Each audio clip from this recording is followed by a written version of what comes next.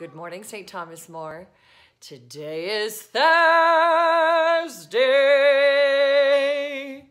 and it's kind of yucky outside.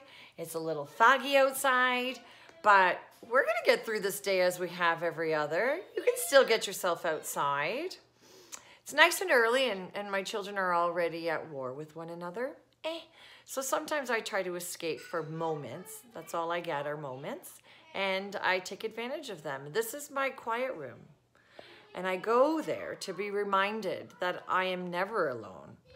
And that's a good thing, because with our faith, we get to ask our God to watch over us, to hold our hand, to comfort us. And don't forget that gift that we have, our faith. When you have a moment today, thank the Lord.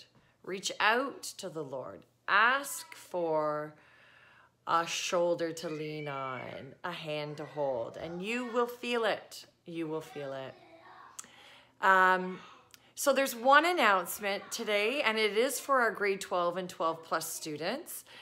Make sure you go onto your OCAS and your OYAC accounts. Check those marks. It's important for you to check those marks. If there is any discrepancy, please reach out to Mrs. Shields and Mr. Silvestri and try to discuss what those concerns are. Okay, those marks are being sent off, and so you need to make sure that they jive with what you were expecting to see.